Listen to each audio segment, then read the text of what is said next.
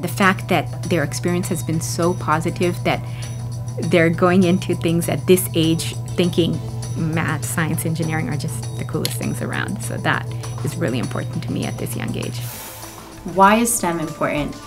Science, technology, engineering, math are the foundations of everything we do. If you take a second to look around us, everything was built by an engineer, a scientist, some engineer did everything to go into that project.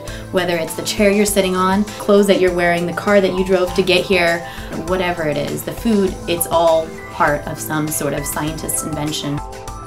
Now, in order to continue moving forward, our country has to be producing engineers and scientists to help that growth and to help that movement. Our goal as engineers, as women, is to excite truly the next generation of engineers, to push kids to understand their potential, to expose them to the excitement of design, the excitement of invention, the excitement of STEM and engineering from a young age. We want them excited, we want them open-minded, we want them to understand the physical applications, the physical meaning of concepts. Robotics is increasingly be considered the fourth R. So you have your reading, your writing, your arithmetic, and your robotics. Now robotics is a fun, engaging way to bring in all the concepts of STEM in one way, in one method. What we do at our STEM centers, we want to bring in the best platforms and the most cutting-edge technology available throughout the robotics fields. We develop our curriculum off them so that they're uniquely applicable for your student, for students of all ages, students of different backgrounds and different interests. Some of our platforms are more oriented towards building, some of them are more oriented towards programming. We have windmills, wind turbines, renewable energy programs. We have programs where kids are learning to follow black lines, recognize different colors, different platforms, different technologies, and our students are able to use all those technologies in one area and practice their creativity. We have different programs that we offer. So we have in-school programs, after-school programs, camps, and students that come into our center. Between the first grade all the way up until middle school and high school. They get to go through a whole process of designing, building, and programming, and then just really being able to see their finished project and showing it to their parents, showcasing everything that they've learned.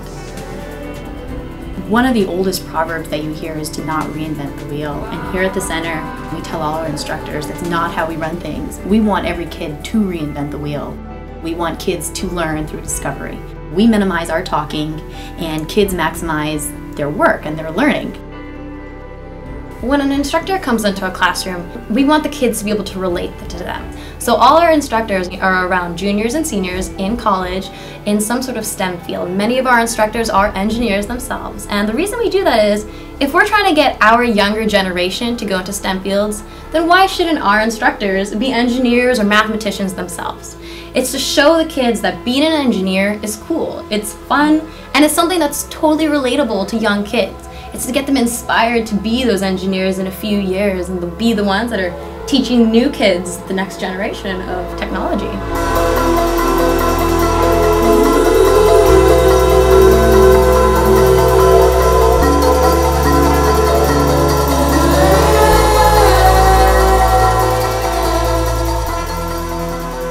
My name is Rohan Sharma, and my favorite part of STEM Center is building.